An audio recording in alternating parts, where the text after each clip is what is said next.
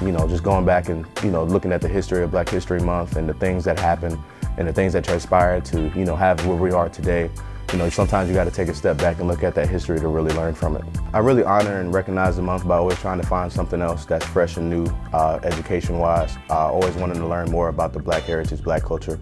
Just being able to, be a Black athlete, especially a Black punter and a Black specialist in the NFL. There hasn't been too many of us, so, just trying to make the road easier for the people that's going to be behind me is my biggest thing.